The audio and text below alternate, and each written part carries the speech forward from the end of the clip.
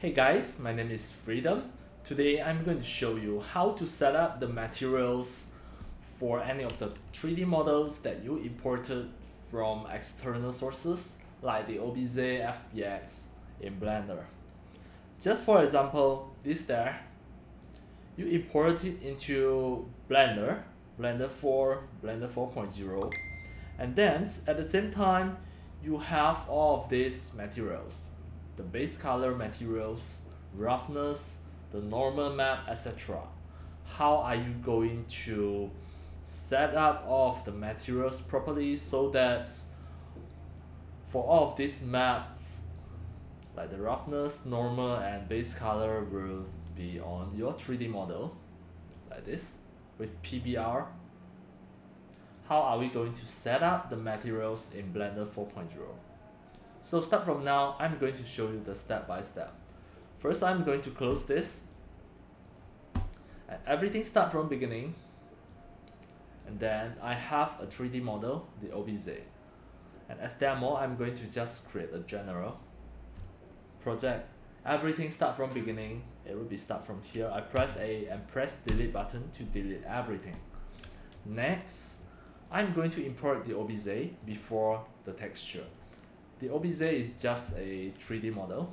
Click File, Import OBZ wavefront, and I'll import from here.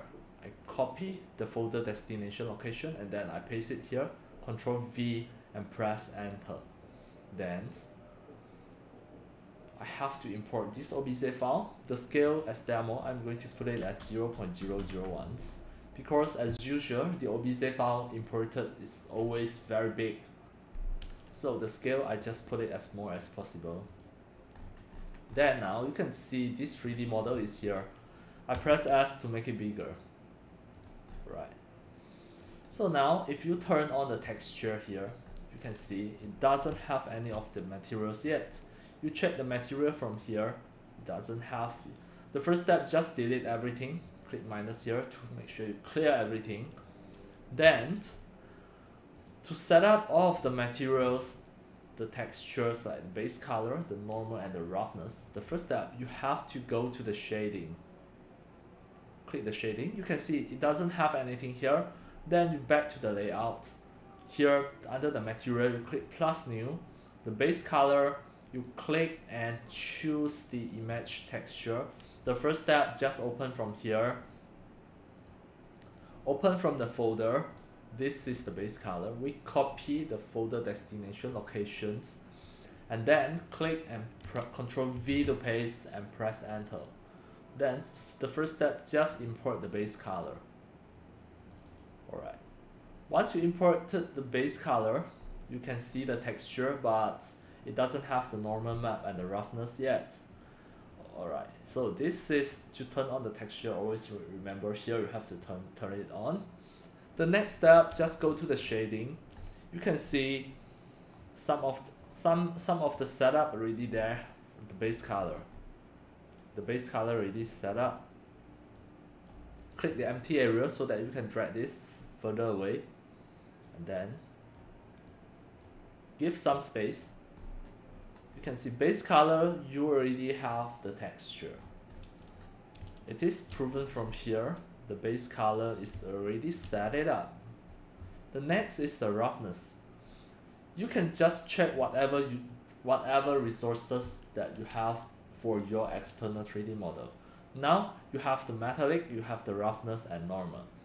So now we start from the roughness to drag and drop to here. Then, roughness, you drag and drop to here. Then type image texture. You can see image texture colors. You just choose the first one. Then put it here. Next, just open. Alright. Just click open. Then copy the folder destination location that you have the roughness map. Right click to copy. Then click Ctrl V to paste and press Enter. So for this time, you have to choose a roughness map. The roughness. Alright, now you already have the roughness map here. Just have a check.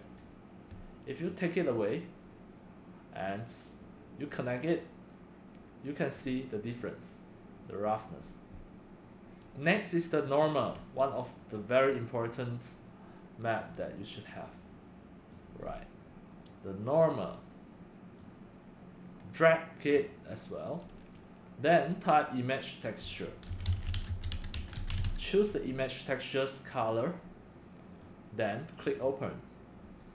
At the same location, choose the normal map. Now you can see after you have the normal map, everything, the light reflection already different. This is without normal map. You connect the normal map, you can see the effect. This is really amazing, really awesome. You have the normal map. The last one is the Metalic. The Metalic, you can find it from here. Is there any Metalic? It doesn't have. So actually you no need to set it in Metalic. It doesn't matter. Alright. The Metalic is here. Finally I found. Same as just now. Just drag the Metalic, then image texture, click, then open. Same place, Ctrl V and press enter. The Metalic map is here. But actually no much difference whether you connect the Metalic or you don't connect it. It is just a black image. So now you can see after you finish setup all of these materials, you back to the layout. You can see this 3D model already become PBR. You can see the texture with the normal map, with the roughness, everything look very awesome in PBR. The physical base reflection. Alright, now you can see it is really awesome. Right. Next, just save your Blender project file. And if you want to export as FBX file, export the FBX file with all of the texture. You just click File, Export, FBX.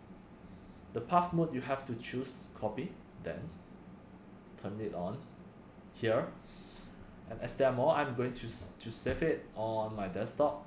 Click Export FBX. Now we just go to check our desktop. Alright, it is here. I double click to check.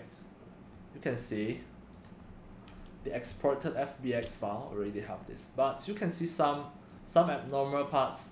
We can solve this. Just click the 3D model and go to the modifier. Add a modifier here. You type triangulate. Apply the triangulate. Click here to apply it. Then click again, File, Export FBX. You export again, like Untitled 2. Good, copy. Make sure the path mode you choose copy and highlight this so that all of the material texture embedded inside the FBX file. You export, then check again.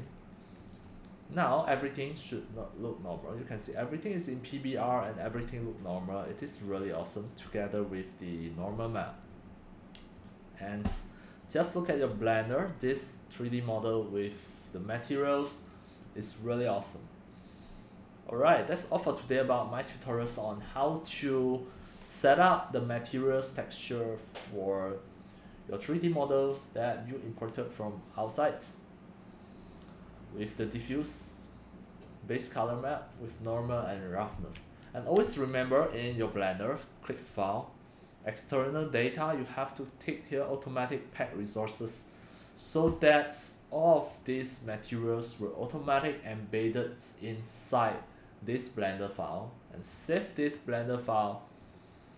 And as demo, I will save it on my desktop. I click Save.